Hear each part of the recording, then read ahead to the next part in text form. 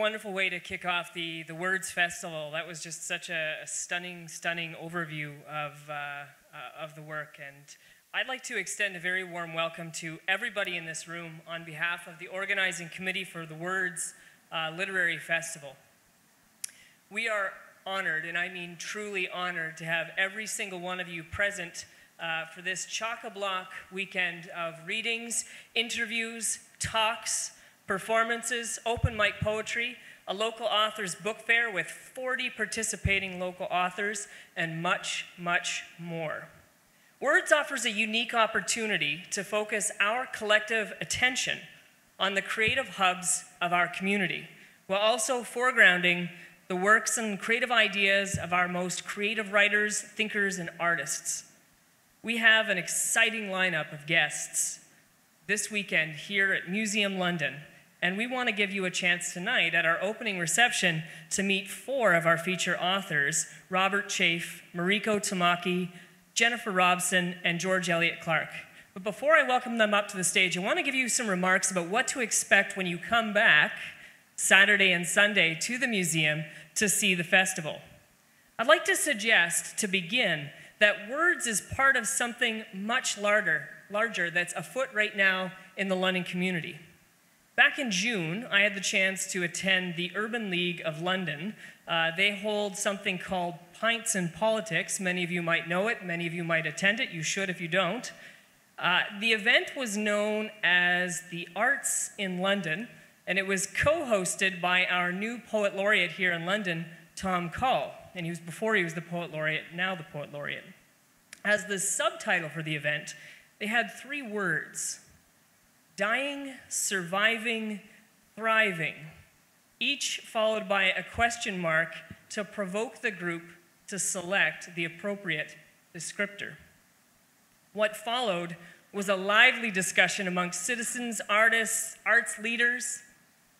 Dying? How could that be in Sewesto, the place of Greg Curnow and James Rainey, the region of Robertson Davies, John Kenneth Galbraith, Oscar winner Paul Haggis, Nobel Prize winning author Alice Munro, or current Giller nominee Emma Donoghue, who you can see this weekend at Words? So how about surviving? What about our vibrant literary scene with well-attended meetings of Poetry London at Landon Library, or open mic poetry at Mykonos Restaurant, or the London Poetry Slam, who just took 2nd prize at the Canadian Festival of Spoken Word this past week, their best finish ever? It's pretty good.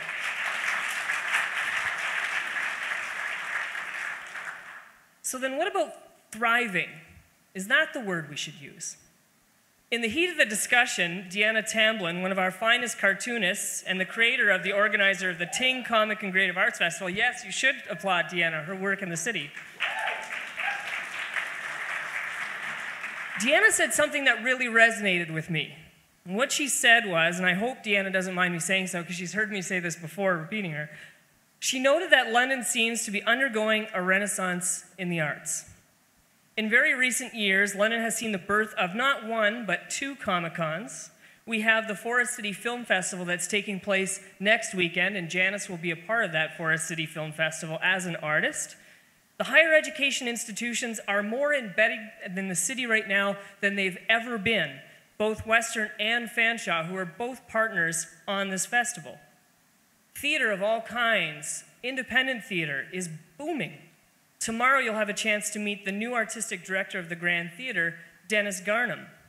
The visual arts are vibrant, as the exhibition London Collects testifies to here at Museum London. And as you flow through the museum space this weekend, make sure you go see London Collects.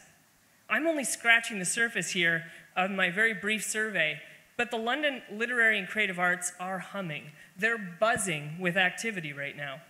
We have challenges, there's no doubt, but we have a lot to celebrate, and that is what this weekend in London, Ontario is about: the celebration of our achievements and a look ahead and a look back at what we've done. What I found most encouraging about that Pints and Politics meeting was the fact that it was one of those moments where you saw dialogue taking place in a participatory and energetic exchange of ideas that was happening in that room. And I've seen more and more of that happening recently. If we are indeed on the verge, or even in the midst, of a resurgence of energy, as we have seen and we have good reason to think, I would look to the renewed ethos of collaboration and participation that's animating the cultural life of this city, across the artistic disciplines and with intergenerational participants. Words Festival is the public manifestation of this collaboration, motivated by the belief that all Londoners of all ages and all backgrounds should have an annual forum to encounter new ideas in artistic forms. That's what we're trying to do with the Words Festival. The London Public Library is hosting the local book fair for around 40 artists on Saturday and Sunday from 10 to 4, so you should check that out. Western and Fanshawe students will be present as volunteers throughout the weekend. Our interviewers and moderators are drawn from the city, whether it's from Western, whether it's from Fanshawe, whether it's from the media outlets in the city, all over the map.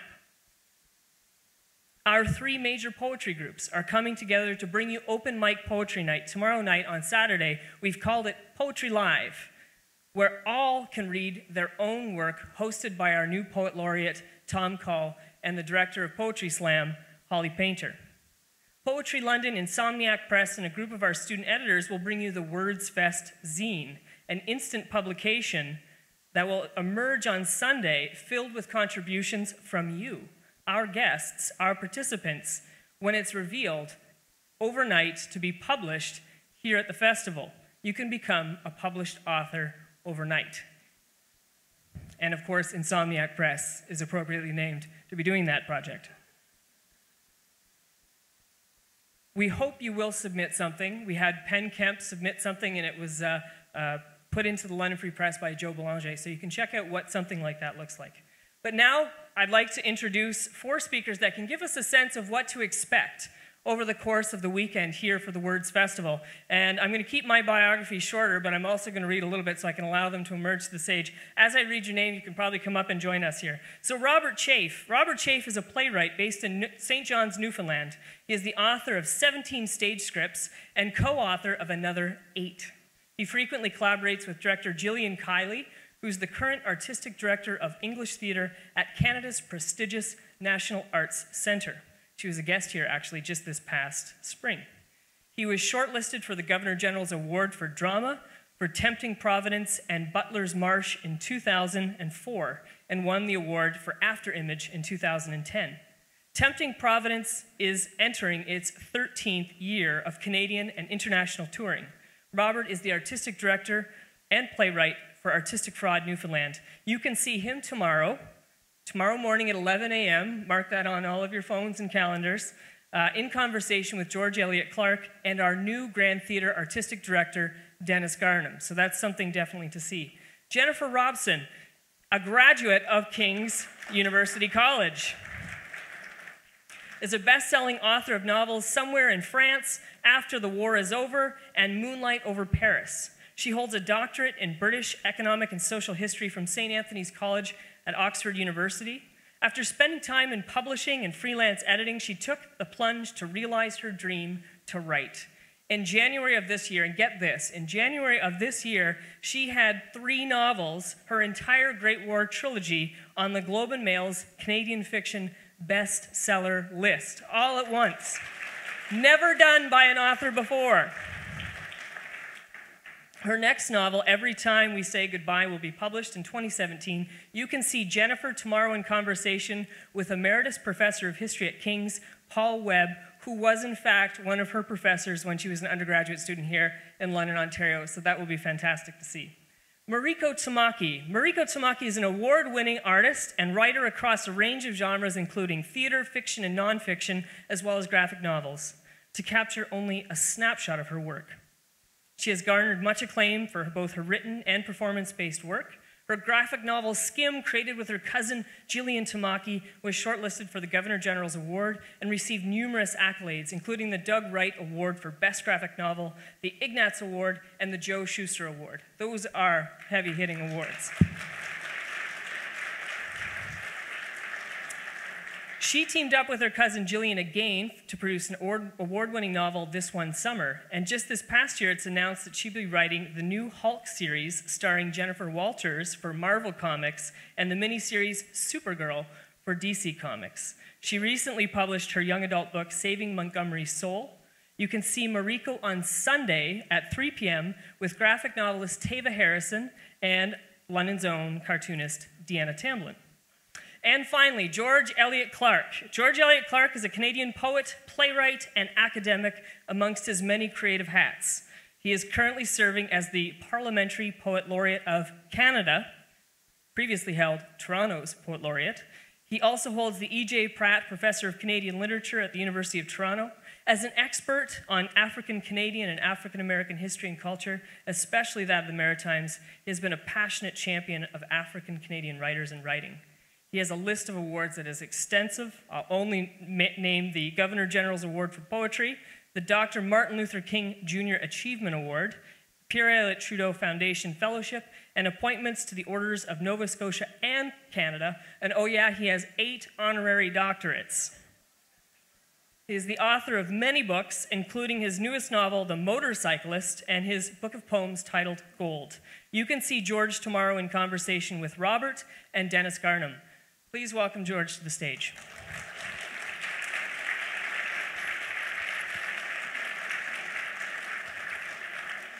Okay. So to get started, I'd like to start off with a question to ask all of you, and it dovetails with my opening remarks about collaboration, a concept that we don't always associate with the artist. We sometimes have the image, maybe it's an inheritance of romanticism, of the isolated genius toiling away to bring their precarious productions to the public. But each of you has had a very uniquely collaborative approach to your work, and perhaps I could start with Robert on this particular question. Artistic Fraud is recently celebrating its 20th anniversary, and I know you've been working with Gillian Kiley for many, many years, and I wonder if we could start off by talking about that role of collaboration that animates Artistic Fraud and what it's been like to work with Gillian as well as the other staff at Artistic Fraud. Sure. This is on, yes. So an interesting fact about myself and Gillian Kiley, we grew up in the same small town just south of St. John's called the Goulds, Newfoundland. But we didn't meet. Our parents were friends. Our brothers played hockey together. We didn't meet until I was 21 because she was Catholic and I was Anglican. And there was a separate school system, so I had to get on a bus every day and go 45 minutes out to St. John's to go to school. When I started as an artist and I was at MUN and I was Moore University doing work there, people would always ask me, do you know this woman, Gillian Kiley? I don't know who you're talking about. And she was, turns out, getting the same question about me. When we did eventually connect, it kind of started this collaboration that's still going today. You know, Jill took on the artistic directorship of English Theatre at National Arts Centre 5 years ago. And one of her main things that she talked about in her job interview, and she talked about with the staff of the NAC, was her determination to keep our little company going, which is kind of crazy because our little company doesn't have the funds to pay her like some of these larger theatres that are employing her now. But she really wanted to keep that going, in part, I think, because of me, but in part because I think that that's where she gets the most freedom to do what she wants to do. And I can say that's the case about our collaboration. Theatre is a strange form anyway. You know, I teach emerging playwrights all the time, and one of the main things that I try to impart to them as they kind of cross disciplines from fiction to poetry is that the idea of playwriting as a form of writing, and how many personalities it has to go through, how many hands touch it before an audience encounter it. So few people actually encounter the playwright's art through the written word. Most people encounter it on stage, and by that point it's gone through so many artist visions. And so I've been very, very lucky to have those people. I mean, I do want to take the opportunity, I know we're short on time, I do want to take the opportunity to kind of, I was talking about this woman earlier tonight, and I feel like I have to mention her because one of my greatest collaborators just passed away. And every opportunity that I kind of get to talk publicly now, I'd like to talk about her. Her name was Iris Turcotte. She was actually from London. She was raised in London, but she was a Toronto dramaturg that you know, there's hardly any work done in Canada, I think, over the last 25 years that she didn't touch. She used to take playwrights under her wing, and she certainly took me under her wing about 10 years ago. And so even the solitary act of writing plays for me was sparked by collaboration from the very beginning, as I was saying to this lovely table tonight.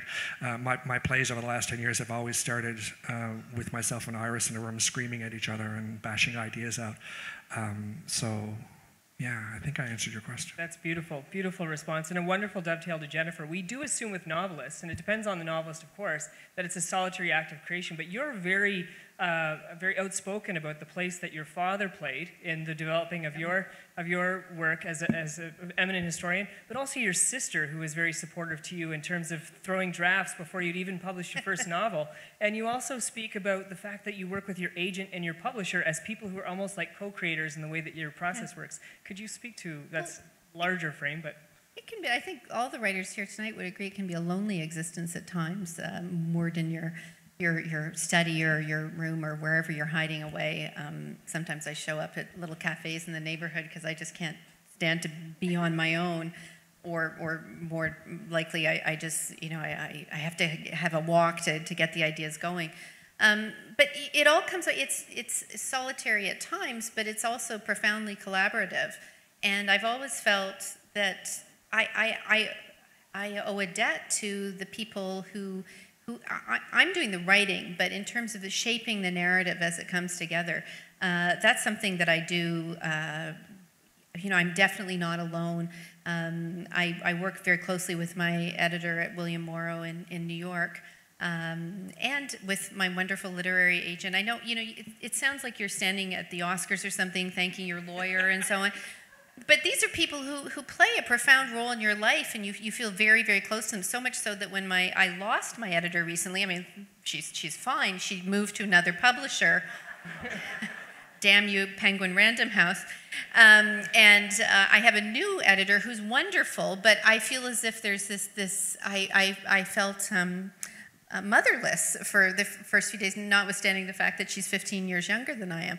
And adrift, and and my husband, the civil engineer, accused me of being a delicate artist, and to get over it, I did. But it's going to take, I think, a few years before I feel that ease with my new editor, as wonderful as she is, to be able to throw at ideas without the fear of sounding goofy, and to be able to accept criticism and to kind of digest it without having the vapors.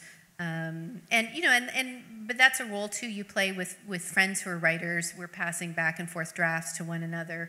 The person who first reads my books, in addition to my editor and my literary agent, is my sister, because she loves to read. She's the person who probably reads more than I do, scarily enough these days, because I'm busy writing half the time. And if she gets, I call it the sniff test, and if something I've written doesn't pass the sniff test, then with my sister, then it comes out of the book.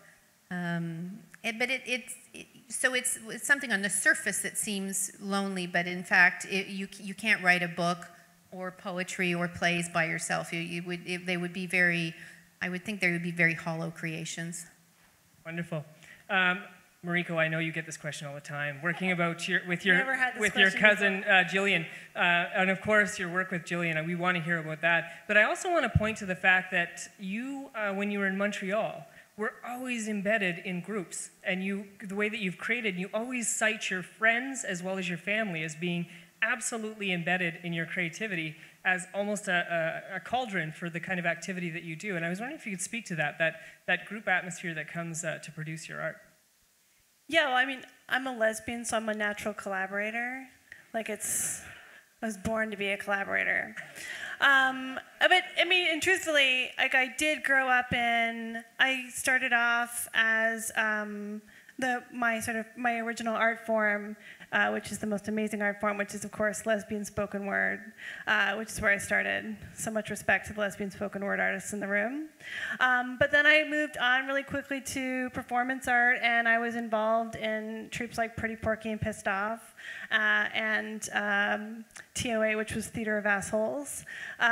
Some very prestigious background in the theater. But I mean, the thing that I really learned from that, like from working with the collective, was that unless everybody in the room agreed, you would not move forward. Like if you couldn't agree on what you were wearing or what the song was, then everything sort of ground to a halt.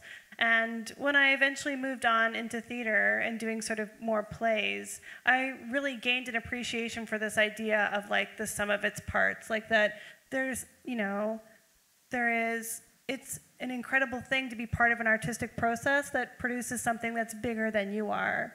And I think that that naturally led me to comics. Like I was really excited to work in comics when I first got the opportunity, not just because I would get to work with Jillian, because I think she's an incredible artist, but because I knew that whatever we made together was going to be sort of something that I could never do by myself, which I was so into.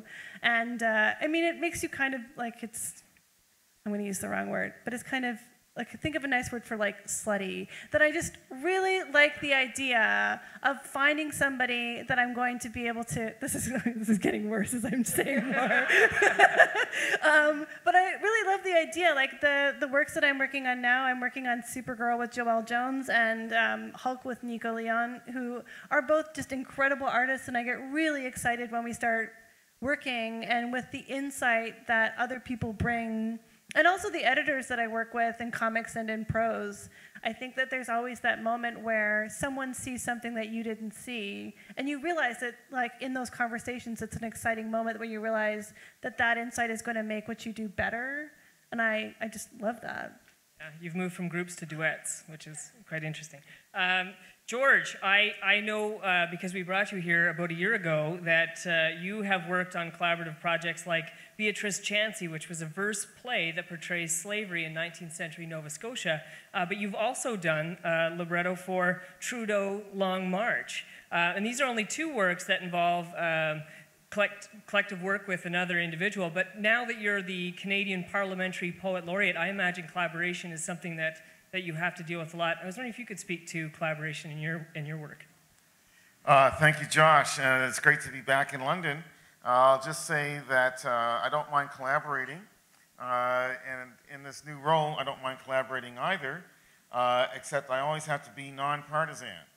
And I really try to speak to that and not say anything that could get me in trouble or that could be embarrassing for Parliament. But on that note, I do want to read this poem, which is about Jean Chrétien. And partly because of the fact I saw him last week, and he gave a great speech at Montebello, Quebec, last Thursday night to be precise. Anyway, Jean Chrétien, it's in two parts, Revised Standard Version is the title of the first part. So here it is, and I hope that everybody here, or most of you, will remember him. Here it is.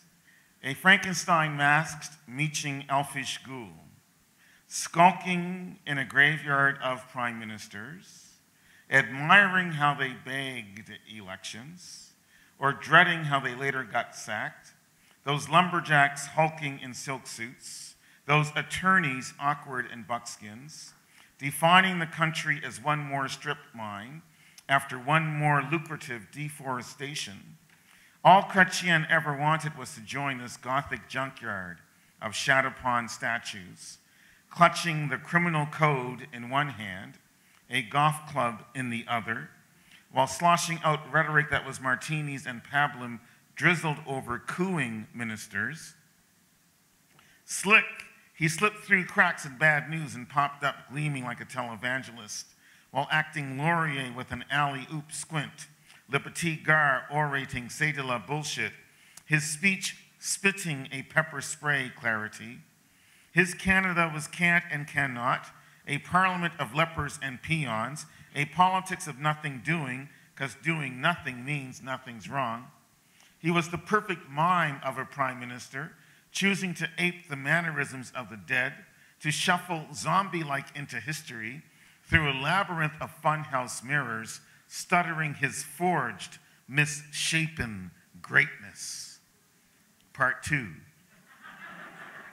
He was depressive, swinish, foolish, garrulous, wrathful, calculating, tricky, ornery, arrogant, execrable, difficult, vengeful, professional, sly, narrow, bullheaded, deft, lawyerly, egotistical, despicable, vital, and he was all of these things every single day of every single election year. Then he got worse. That's wonderful. Thank you, everybody. I'm going to return to that because that actually is a question that I want to ask you is about the mix of nonpartisan and your poem is just a perfect capture. I want to make a link back to Robert though because you also are a librettist. You've written a libretto for something that's coming up, and I want to give a brief description of what's taking place because right now we're marking a series of 100th anniversaries for the events of World War I, the Great War, including the recent 100th anniversary of Beaumont Hamel during the Battle of the Somme on the 1st of July, as well as the upcoming 100th anniversary of the Battle of Vimy Ridge coming up in April of 2017, an engagement that sparked Brigadier General Alexander Ross to say of the Canadian contribution, "In those few minutes, I watched the birth of a nation." World War I also catalyzed a new national consciousness for the arts from the creation of a stunning and moving collection of wartime paintings through the Canadian War Memorials Fund, which is now hanging in the Canadian War Museum if you've had a chance to see it in Ottawa. And many of them include Group of 7 paintings as well, but also in the literary arts. And I want to ask of Robert, you recently wrote the libretto for an opera called Ours, which is set around the events of the Newfoundland Regiment's involvement in the Battle of the Somme at Beaumont Hamel. Many in Canada don't know the profound significance of this event for Newfoundland, its complexity, its trauma. I'm wondering if you could tell us a little about this event and how you got involved in opera. That fascinates me too. Sure. Beaumont Hamel, depending on where you were in the world. Newfoundlanders call it Beaumont Hamel. We always anglicize everything to formal degrees. It's a small town on the Somme, and on July 1st, so Canada Day, now in Newfoundland, is also Memorial Day. Previously to join in Canada, it was only Memorial Day in Newfoundland. On July 1st in 1916, the Newfoundland Regiment went up and over the top at I will spare you all the details, but a kind of disastrously plotted affront on the Germans' first day of the Battle of the Somme, and 806 Newfoundlanders went over the top and 68 entered the roll call the next day. The rest were either killed, wounded, or missing. And so you literally cannot find a town in Newfoundland that was not affected by a loss or a death. And it really shaped the identity of the country. And World War I left the country with a significant, overwhelming debt. And we were one of the few countries, and I don't know the actual history here, we're one of the few countries that actually ended up paying off our war debt, which sunk our nation. And by 1933, we'd lost nationhood, gone into receivership essentially with Britain, and then, of course, joining Canada in 1949. So the loss of nationhood in Newfoundland is very, very tied up emotionally with Beaumont Hamel and what actually happened there. I think, like most every artist in Newfoundland, I've wrestled with the idea of Beaumont Hamel as a pacifist. I've wrestled with the idea of doing work about war. I've been wanting to write about it for many, many years, and I knew that coming at it, I wanted to look at the lasting effect of the battle. I wanted to look at the scar as opposed to retelling the story of the battle itself. I felt like that had been done to death in many other forms. And so I put that on hold because I didn't quite know what to do, and then it was quite amazing how this whole thing came together because a friend of mine gave me a book that was newly published in 2008 called Soldier Priest. And Newfoundland has I'm sure elsewhere in the country it's the same, but in Newfoundland, you certainly can see going to any store, there's like racks and racks and racks of local books. There's tons of published. It seems anyone that actually can get it together to write a book will get it published locally in Newfoundland, including myself. I just wrote a book of short stories. They'll publish anything. So this book came out. It's called Soldier Priest, and a friend of mine gave it to me, and by that point I developed a bit of a reputation for telling true stories on stage. And he said, "You should write a play about this guy." And so, yeah, I'll read it, And so I put it on my shelf, and then I got a phone call out of the blue from Cheryl Hickman at Opera in the Avalon, and they had commissioned John Astasio, which is one of our best opera composers in the country, to create a piece about Beaumont Hamel for the 100th anniversary, which was just this last summer. And John's usual librettist had to back out of the project because he was ill, and so they were looking for someone else, and she said, "Do you have an idea? Can you pitch something by the end of the week?" And so I, in a panic, went to the book and grabbed this book and read it, and immediately, as soon as I finished the book, I knew I had the story. The story is, the opera is about the former padre to the regiment. His name was Sir Thomas Nangle. He was Lieutenant Colonel Thomas Nangle, and he joined the regiment just after the battle. So he wanted to go at the beginning of the war, but they wouldn't let anyone go. They sent a British chaplain instead. Then after the destruction of Beaumont Hamel, they said the Newfoundlanders need their own chaplain, so they sent him. He essentially saw out the rest of the war with the regiment, but his real work started after the war was over. He pretty much by himself established the will and the money to go back to France and Belgium, purchased all of the significant pieces of land where the Newfoundlanders had fought and died, including Beaumont Hamel. He negotiated personally with 250 landowners in France to buy that piece of land and established memorial parks, which are now part of Veterans Affairs. It still exists over there. It's now under the Canadian banner. And he did all that, and as soon as he finished all that, of course, that work also involved going back and exhuming the bodies that were literally left in ditches, identifying them, many men that he actually knew personally, and reburying them in these parks. And as soon as that work was over, as soon as he had launched the National War Memorial in downtown St. John's, he went to the Archdiocese in St. John's and quit the priesthood. And as a result of that, he ended up moving to Rhodesia. Didn't see that coming. He moves to Rhodesia, where he marries and has 4 children and lives the rest of his life and never returns to Newfoundland. And his name is virtually unknown in Newfoundland. It's becoming, I'm actually going to a ceremony on Tuesday where the plaque will finally be revealed of him being designated a person of historical significance, which has been attempted for many, many years. But he's essentially been wiped off the books. Many people proclaim, because he left the priesthood and because of that stain on his character and the power of the church in Newfoundland, he was essentially virtually unknown until recently, until this opera and until the push to have him recognized as a person of historical significance. So that's what the opera's about. It was an incredible experience working with John Anastasio. Yeah, it just premiered in July, and we're hoping that it will eventually make its way up here somewhere. That's a wonderful description. And what we just heard was just an incredible capture of a remarkably complex and moving moment in Canadian history. It connects with Jennifer as well. So Beaumont Hamel, or Beaumont Hamel, depending on where you are in Canada, Say Hamel. is, as you say, it's Canadian soil. We purchased that land. We have one more monument that's like that, and it just so happens that Jennifer was a guide at the Vimy War Memorial when you were a teenager, before you went to graduate school. Yeah, it was between my first and second year at King's, and I got the slot. They slot the students in for typically it's 2-month sessions, and mine was in April before exams had been written. And I remember getting word that I'd been picked for one of the guide positions, and then running from professor to professor to beg them to let me take the exams early, and I would promise the soul of my firstborn if I were to tell anyone what was on the exam. And they were all kind enough to let me write the exams early so I could leave a month early. And so I was there in the summer, or the spring to the summer of 1989. I was 19 years old, arrived there fresh from my first year at university, and I knew everything there was to know about the war. I was pretty certain of that. And that lasted about a day. And then the first of the veterans of the Great War came to the park, and I was able to shake their hands and to walk behind them as they showed me around this place that is so sacred and terrible at the same time. And I still get choked up thinking about it, because every last one of those men is dead.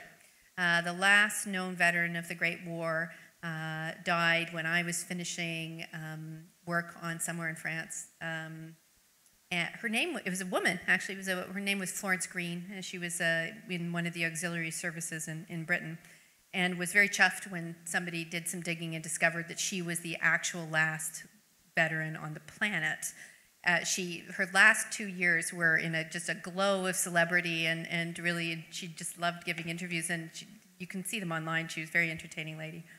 But the knowledge that all of that is gone, the firsthand knowledge of this war, and the crucible that it made of the 20th century, that's gone. And so in some ways, people say, well, where did you get the idea to write about the Great War? Well, it began there. To a certain degree, it began with my father.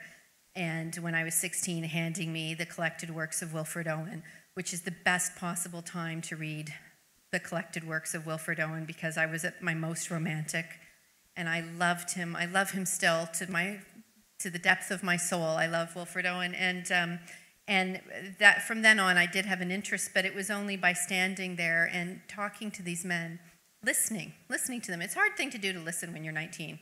You have so many things to say, and you're not really good at shutting your mouth and opening your ears, and I learned that summer. But I think what it did is it sowed the seeds of interest that someday I felt there was a story I had to tell about the Great War. It took me 25 years to do it, but I got there in the end. Wonderful. I have a question, too, that I want to stitch together with George and Mariko. I'm going to start with George. I remember, I don't know if you remember when we first met, it was actually the Banff Center, and we were in a session. It was on a big, ambitious session, and you were a contributor on it to talk about the state of the arts in Canada at the time. And you had, I had asked you a question about the place of politics and the arts, and you gave this very stirring response on the unsurpassable place of politics and the arts, from the decisions that we make in programming to the stories that we tell to the works that we choose to canonize. And I've heard you make remarks lately that resonate with that remark too, in terms of your poet laureate position, which is interesting because of the nonpartisan part, and the poem that you just read, which is quite fascinating. One of the guiding ideas of the Words Festival is the conviction that literary imagination has an important role not only to play in the arts, but also in the promotion of social justice and engaged citizenship in London, Canada, and beyond.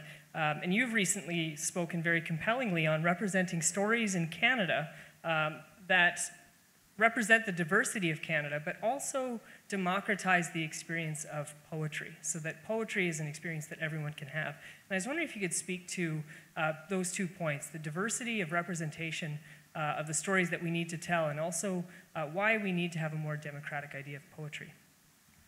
Well, thank you, Josh. I'll just say very quickly that poetry is automatically democratic because all of us come to some notion of poetry, whether we pick up a Hallmark card, no matter how disreputable that may seem to some ears, or bother to sing alone or with somebody else, an Ian Tyson song like Four Strong Winds, or Leonard Cohen's song, So Long, Marianne, or Bob Dylan's song, Positively 4th Street comes to mind suddenly, or Just Like Tom Thumb's Blues, or Joni Mitchell, et cetera, et cetera, et cetera. And I think the reason why, or Gord Downie's song, I think the reason why those tunes resonate so much with us is because they are speaking to profound emotions, profound feelings, that we need sung words, or sometimes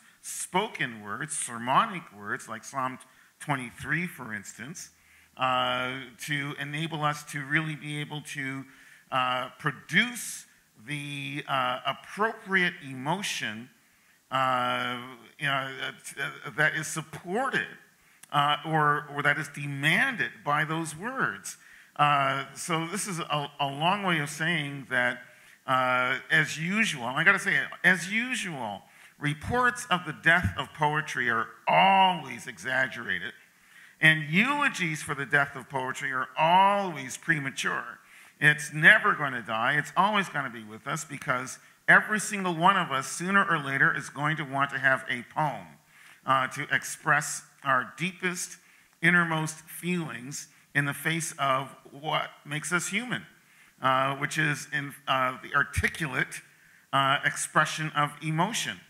And again, about all the eternal verities: love, death, aging, childbirth, raising children, watching the seasons change, all of the above, dealing with oppression, dealing with tyranny, fighting for democracy, fighting for liberation, fighting for liberty.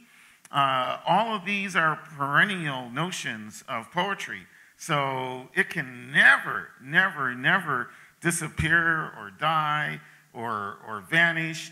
It can simply sometimes go underground and sometimes go in disguise. But I'm going to read very quickly a very short poem to flesh out these ideas.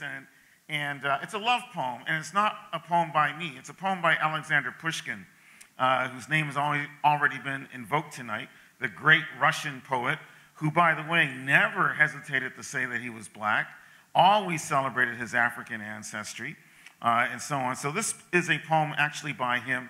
The title is I Loved You Once.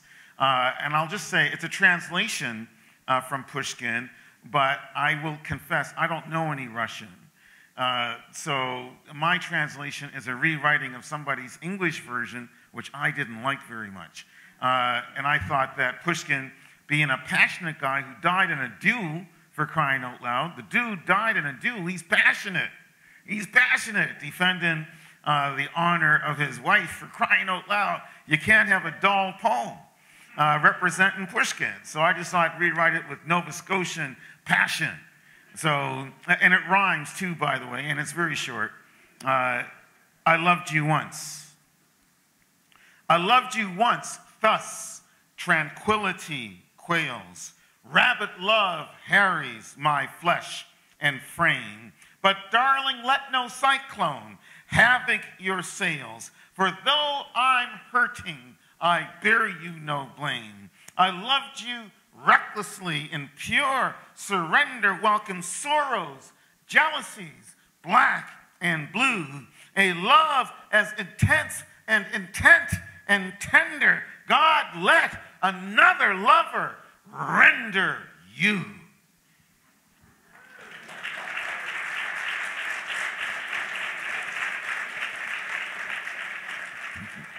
Beautiful. To connect and to just To follow that? to link in your new young adult novel, Saving Montgomery Soul, presents a young person who has two moms, attends a school where there's bullying and homophobia. You've described how the book presents different strategies for resisting discrimination, oppression, through the characters Monty, Thomas, and Naoki,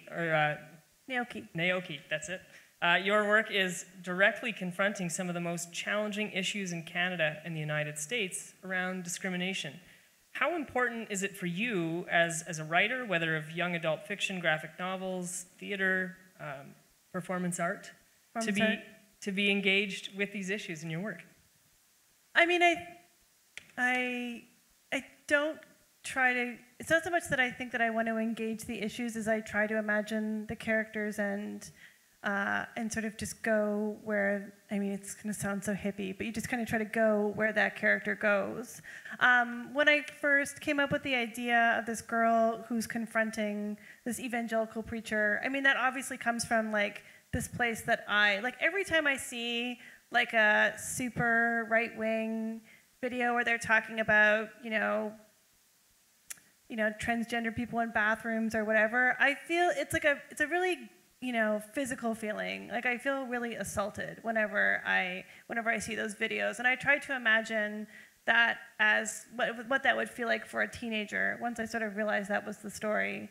And so in that particular case, I sort of thought of the sort of different ways, like, I was somebody who was really angry. Like I would respond, I was a delight as a child, and I would respond to anger with anger. But I also liked the idea of sort of, because it's YA and you can kind of show sort of a spectrum of reactions, I wanted to have one character who basically sort of like Thomas, sort of projects himself forward as an adult, sort of rises above, maybe artificially rises above the things that are really upsetting to him.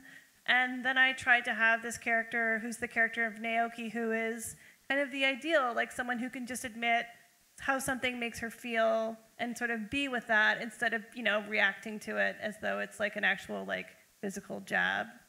But it's interesting because I think at the same time, there's definitely times when I do include stuff like that, but there's also times like, I think especially when you're a queer person and you're writing about queer characters, I don't always want to have them go through that stuff. And I definitely sometimes, in other works have kind of projected a more ideal world where that doesn't happen. And I think it's kind of interesting sometimes to, it feels weird to sort of imagine a world where it's just entirely okay to be gay and no one ever is going to give you any kind of hassle and it's super awesome. I mean, it is super awesome, but like externally dealing with other people, have it be super awesome.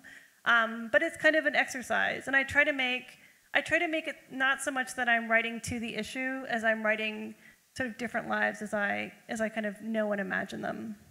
Absolutely. And in light of what's going to happen next week, we need all of the critical voices that we can, and celebrating the power and the life of words. We created this festival for every one of you in this audience. We created this festival for London. We created this festival for Southwestern Ontario. I want you all to come back tomorrow and Saturday to see each of these fine artists talk about their work and others talk about their work. Please come downstairs. There's books available. Grab a drink. Meet other people. Chat with our artists, who I'm sure would be okay to sign a book or two and chat with you as well. We have some other artists that are on our list as well that are in the crowd that you might be able to identify as well. Thank you so much for coming tonight.